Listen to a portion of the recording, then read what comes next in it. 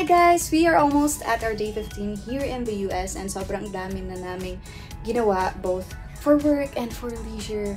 For work, we've been having lots of promo and publicity for both Bini and BGYO, like our feature in Teen Vogue. It feels amazing doing it sa States kasi it's like you're starting from zero. You have to work hard to promote your stuff, then it's gonna be so fulfilling once you see people appreciate your group.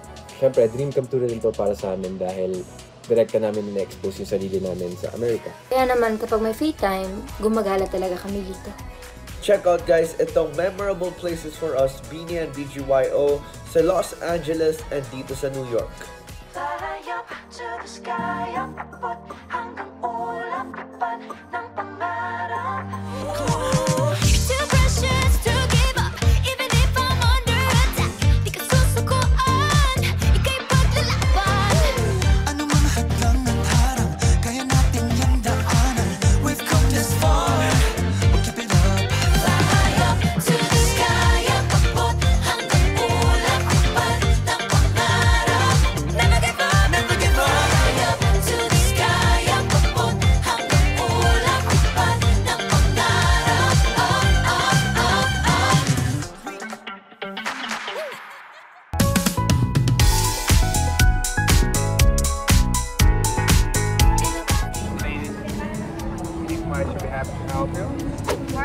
Oh, pwede yung magpapalagay ka lang sarili mong name doon. Pero ano lang naman yun, for picture lang. Hindi naman siya ano, hindi naman siya for life. Wow, this is LA!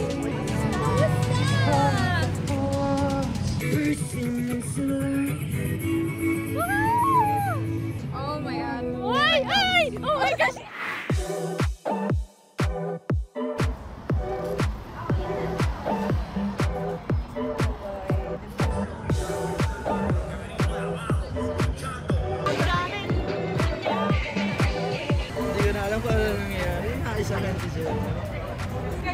Naisahan yung dalawa, na-corner sila ng mga local. Guys, $40 na yung nilalabas ko. Lakas naman nun!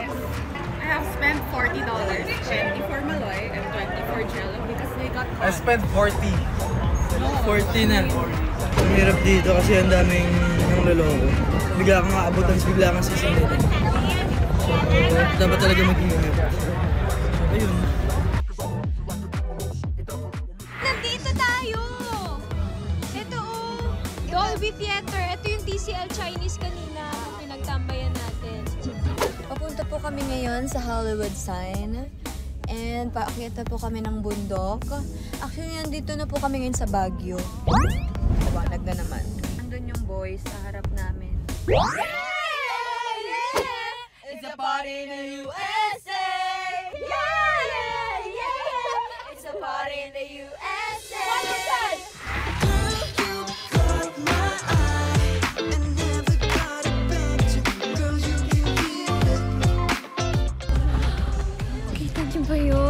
Hollywood sign! Hi guys, we're here at the Hollywood sign. It's right over here. Oh my gosh, this is a dream come true, guys! Ayan na guys, nagpipicture-picture na sa ilan. Ayan, slay ate Naomi! Slay! Slay!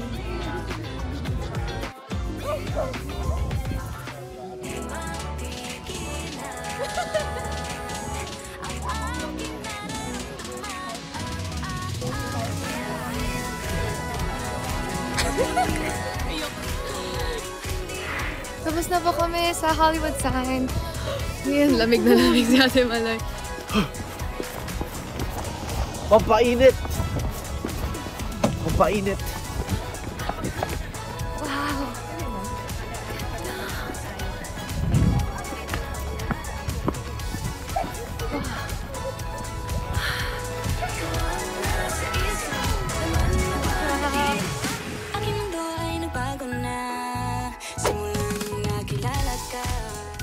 As you can see guys, kahit nasa US na tayo, nag-trip pa rin si Jhoanna ng mangga. Ayan o, taga-mangga pa rin si Ate. Slay girl, slay.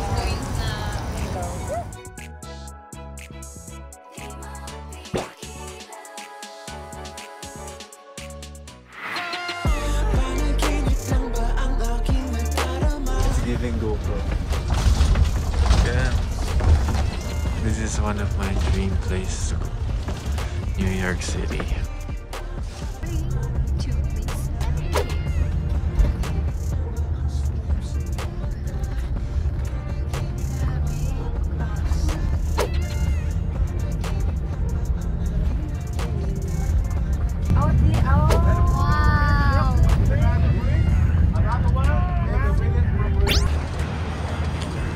Sobrang ganda. I'm taking the fridge.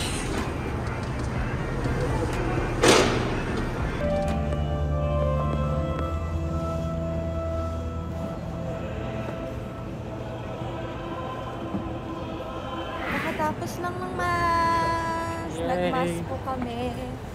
After a long time. True. And I feel so blessed. Ang saya na simulan yung New York trip ng church, no? Nakaka-refresh siya. I'm blessed. God bless you. Parang hindi sila sanay ng bless. Hindi kasi sila sanay ng bless. So, kamayan lang. Nagmano po kasi ako. Sa Philippines kasi, normal na magmano sa mga priest. Pero nagulat sila. Nagulat yung pare. Kasi nga hindi sila sanay magmano. Ano niyo po yung apple? Ganda. Yun na yung mabibilang. Yung store nyo nasa baba. Ito yung sinasabi ni Derek Lawrence. So ayun nga, nagpunta kami sa biggest Apple store sa New York and ang laki niya. Nakaka-amaze.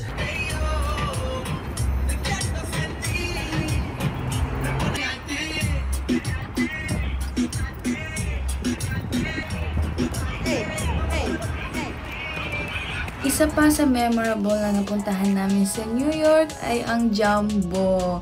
Yung Jumbo, ano siya? Location siya, tapos parang pag nasa baba ka, kita mo yung point of view ng dalawang bridge. We are here at the dawn on the Manhattan Bridge overpass. Short Dumbo. Pigeon over here. Hi, my friend Pigeon. We are on the famous spot here in New York. Oh my God, napakaganda. Meron kasi yung dalawang bridge doon na parang magkatabi lang. So, ang astig ay magkaibang design siya. Tapos yung paligid niya, ano siya, aesthetic ba? For picture siya, for IGs.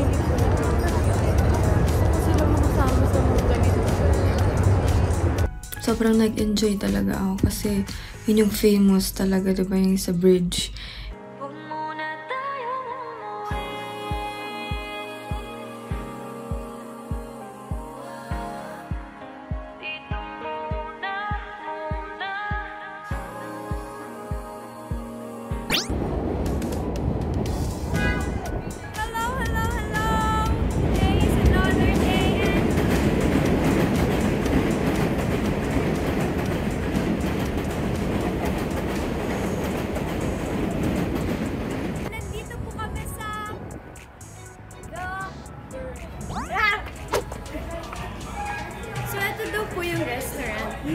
Miss LJ Reyes dito sa New York. Meron dito mga Pinoy foods daw. Tagal na rin namin kasi talaga hindi nakakain ng mga full meals na talagang rice, gano'n. Diba parang wow, kapwa Pinoy mo. Tapos merong restaurant dito sa New York. Let's eat! Dumating na yung order ni Gwen. What's that, Gwen? It's for me and Stacy. Ay, may ano siya, nag-explain siya agad.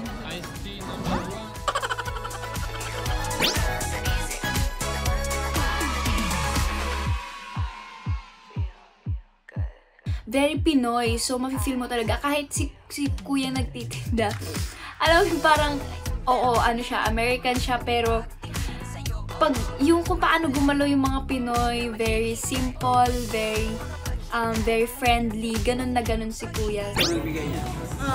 Binigyan po kami na food! Thank you so much! We just finished eating here. So we are here na sa saan ba tayo? Malapit na ata tayo. Nakawalan tayo ngayon. Wala tayo idea kung saan tayo pupunta. Malapit na tayo sa Central Park. I'm in heaven, and the cares that hung around me through the week seem to vanish like a gambler's lucky streak.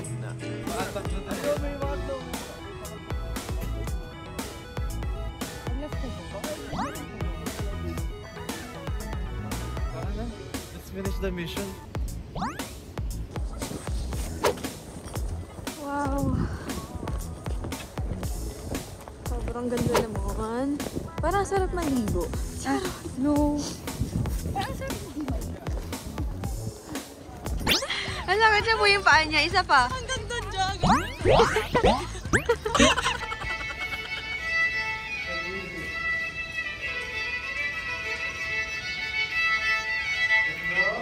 Central Park was very, very beautiful. Being there with BGYO, it's really nice because we don't really get to go out of the country much. These are one of the few moments where I see the kuyas in a different place.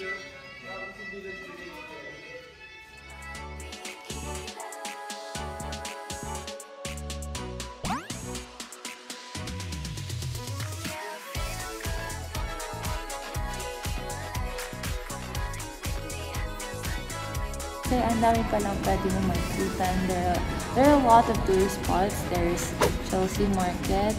And then we also went to Brooklyn Bridge. It was nice there. And so cold kasi umaga kami nag-shoot dun eh. And then also, there's a very famous New York Times Square wherein ang daming ding tao. And it's nice there, especially at night. The lights are so beautiful. It looks so beautiful. Abang-abang lang kayo guys kasi marami pa kaming puntahan sa next vlog namin. Kaya, abang lang. Stay tuned. Dito sa US tour namin, sobrang daming bagong lugar yung napuntahan namin and na-realize ko kung gaano kaganda and kung gaano kalaki talaga ang mundo. Nakaka-empower na lalong lumawak yung mundo na alam ko. Bukod sa lugar, napakarami namin natutunan ng ibang kultura and nakamit din kami ng ibang tao. And sobrang blessed namin kasi syempre maliban sa work na magkakasama kaming Bini and BGYO, magkakasama rin namin nakita ang lahat ng to. Kaya I will forever cherish these moments and these memories na I made with them.